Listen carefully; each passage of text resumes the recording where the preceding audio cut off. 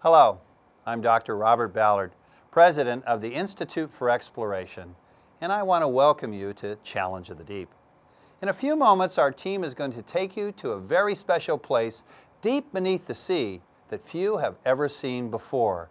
It's called Lost City, but it's not the site of ancient ruins. Lost City is an amazing geologic feature recently discovered in the Great Abyss situated on the largest mountain range on Earth, the Mid-Ocean Ridge.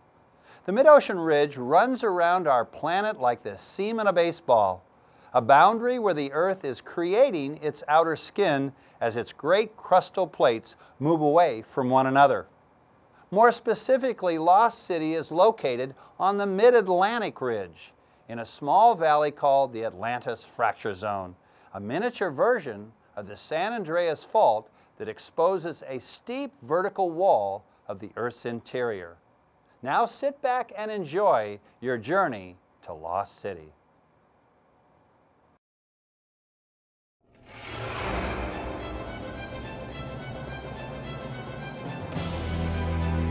As we stare into the stars above us, we ask ourselves, does life exist elsewhere in the universe, or are we alone in the cosmos? Ironically, the answer to this question may lie deep beneath the sea, at places like Lost City.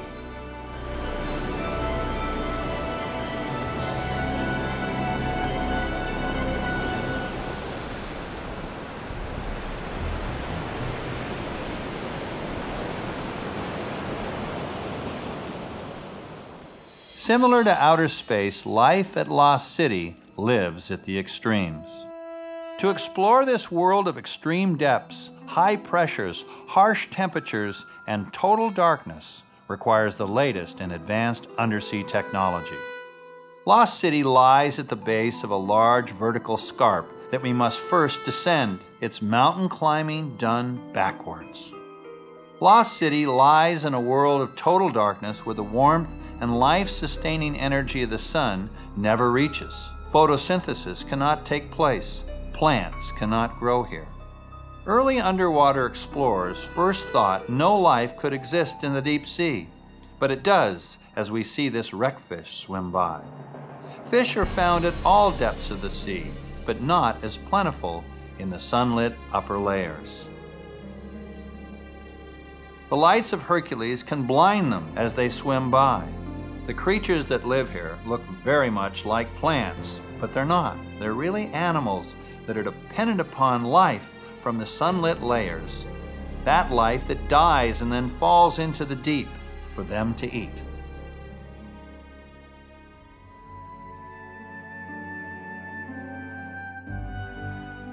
Deep-sea corals attach themselves to the hard rock surface. As we stop momentarily to explore them, a large deep-sea shark passes between Hercules and our support vehicle Argus, its lights glowing in the distance.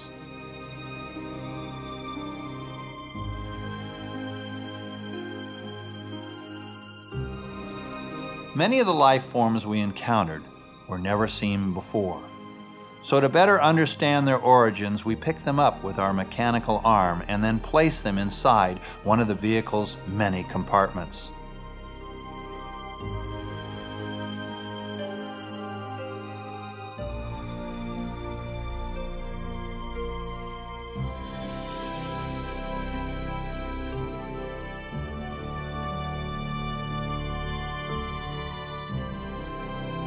Sampling these corals is not easy, as Hercules must hover on the side of a sheer vertical rock face as it collects the coral, holding it up to our high-definition cameras so that we can get a better view.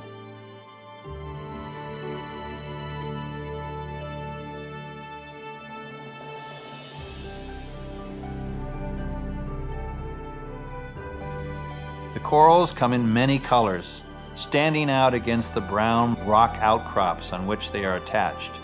Many provide homes for other creatures that live amongst their fragile branches.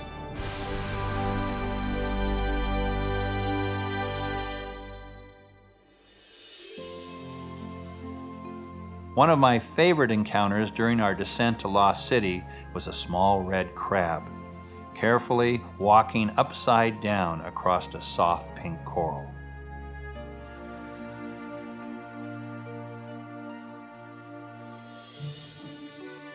Another was a duel between Hercules and a white-tipped red crab.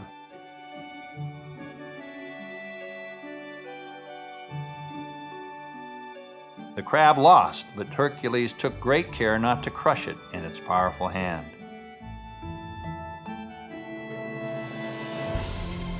It escaped our clutches momentarily before Hercules could tuck it inside the sample box and close the door.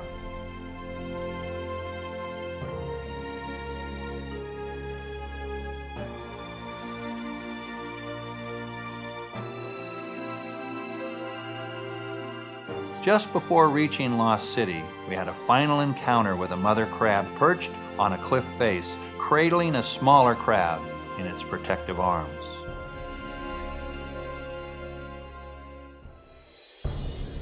But at last, the tall white spires of Lost City come into view.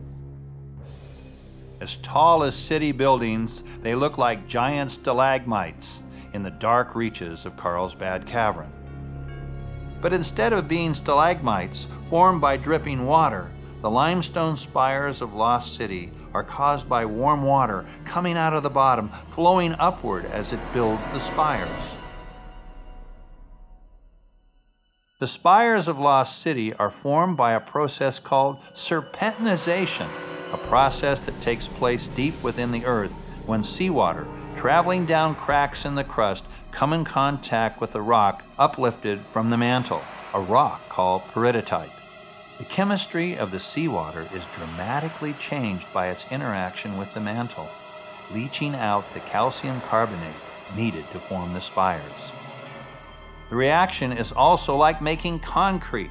It generates heat, which warms the altered water that now flows back to the surface of the ocean floor. But how can you have warm water in the cold abyss of the deep sea? Is it caused by an underlying magma chamber like those that create hot black smokers on the mid-Atlantic ridge? The answer's no. Black smokers are black, but these spires are white. The only way to understand the complex origin of Lost City is to take samples. At first, we use Hercules' suction tube to literally vacuum the spires. Then we bring its dexterous hand into play.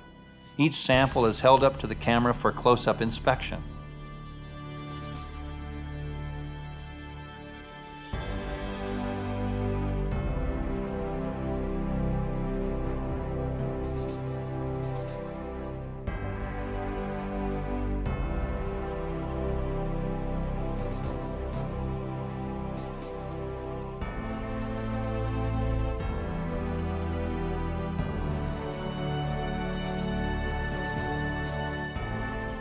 We also need to take samples of the warm water that is flowing out of the spires, and this is much more difficult to do. The limestone rock spires are growing before our very eyes and still remain soft, having not hardened into solid rock. They are only a few moments old, surrounded by shimmering warm water from which they came.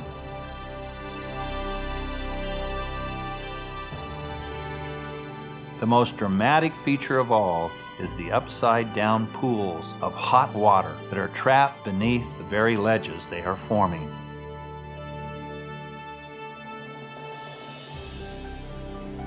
The warm vents of Lost City, which have the pH of 11, similar to that of Drano used to clean your clogged pipes in your kitchen, also support bacteria capable of living in extreme environments through a process known as chemosynthesis.